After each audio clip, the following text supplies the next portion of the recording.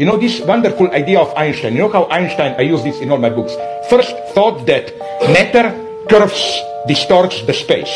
But then he had a much more ingenious idea that matter is nothing but an effect of the curving the space.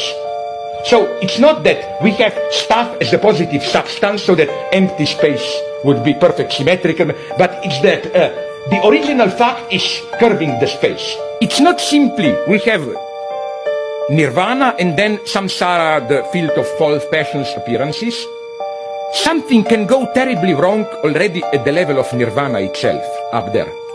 There is something wrong up there, some pathological disturbance, which is not yet we are caught in desire, in false craving, and that would be drive, I think. Drive is this, the very nirvana, spiritual enlightenment, getting wrong. And nirvana principle is boring. Yo, I want to disappear in nothingness, blah, blah. To the street is precisely something which insists its undeadness.